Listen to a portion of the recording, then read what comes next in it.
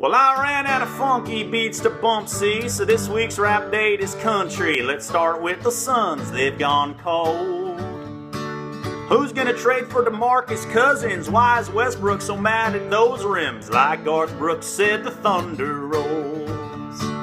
Speaking of cousins, mine's named Lulu. If we wasn't related, I would do you. Who knew MJ's scoring record would be passed? Hoiberg has them Bulls ballin'. Some dick shined a light at James Harden, and Jimmy Butler scored 40 and a half. Now 76ers dads are claiming scandal. Byron Scott said, "Grow up, Randall." Looks like Julius's starting job is slimming.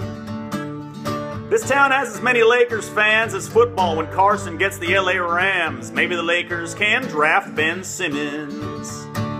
It's unnerving how the Cavs have been serving opponents since the return of Irvin. They're gonna be trouble in the playoffs, wow boy. But this NBA can be so cruel. I lost 62 grand on goddamn FanDuel. I'm Zach Selwyn, the NBA country singing cowboy.